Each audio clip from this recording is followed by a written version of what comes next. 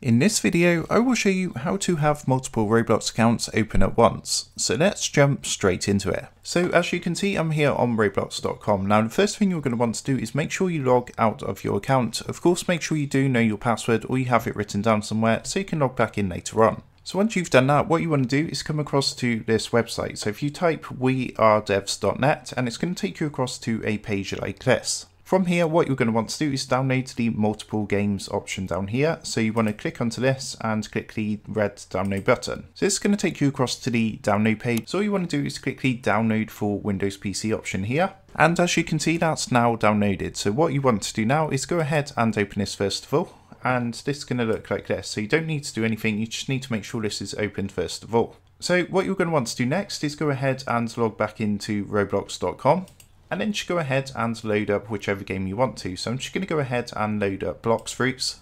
So as you can see, I'm now in Blox Fruits. I've got one of my accounts loaded up. So what I'm going to do is just minimize this for now. And what you now want to do is come back to Roblox.com, click onto the settings icon in the top right hand corner and log out of your account. Again, before doing this, make sure you do write down your password somewhere so you know what it is to log back in. So once that's done, go ahead and log into your other account.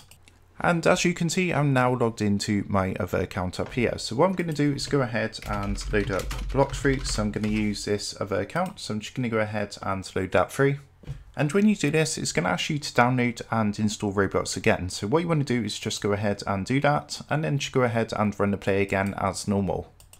And now, as you can see, I've got my two accounts open. So to switch between the two accounts, all you want to do is click onto the screen for the one you want to start playing. So you can see if I click onto this one, I can start moving this instance of Roblox. And if I want to start playing this one, again, just click onto this screen and you can see I can do that one too. Now, I've only got two accounts opened. Obviously, it depends on how sort of powerful your PC is as to how many accounts you can have open. Obviously, if you have too many accounts, you want to make sure your PC can handle it first of all. But that's how to go ahead and have multiple Roblox accounts open at once. I hope this tutorial did help you out today. If it did, I would really appreciate it. If you want to consider dropping down below the video, leaving a like and also subscribing to the channel. For that being said, I just want to take a minute to thank you guys for watching this quick video, and I will see you in the next tutorial.